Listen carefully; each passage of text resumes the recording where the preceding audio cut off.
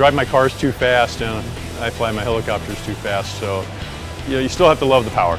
This helicopter is really far and away so much better than any other helicopter in my mind. It's a 53K, it's a completely different animal. As far as comparing it to a legacy ship, the beauty of this thing, this aircraft, is the fly-by-wire.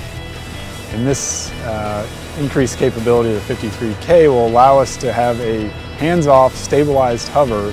So instead of always having to fly the aircraft over the external load, we'll be hands-off. I bump the stick, I put the aircraft where I want it, I let it go.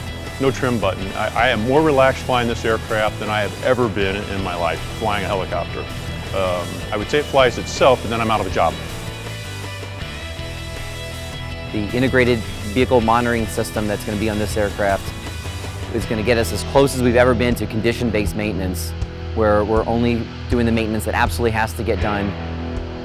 So we spend less time maintaining it and more time flying it. It means it's going to be a dependable logistics backbone for the Marine Corps or whoever elects to buy it. It's a dependable aircraft that's going to be able to do the job for them under really, austere conditions.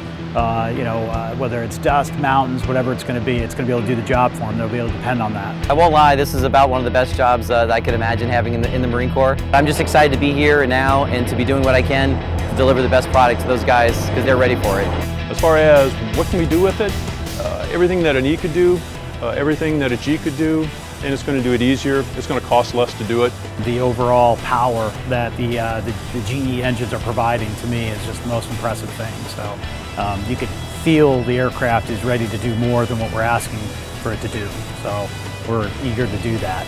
I would be very happy flying just this aircraft for the rest of my career.